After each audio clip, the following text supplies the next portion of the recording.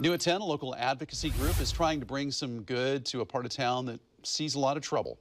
Danny Bostic is a barber at Celebrity Status Barbershop in Portland and the founder of the nonprofit Prosper Portland.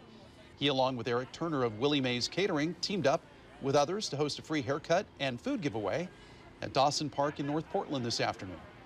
It's an area prone to gang violence recently, drug activity, homelessness.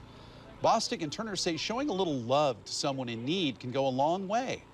And that's what they want to do with events like these.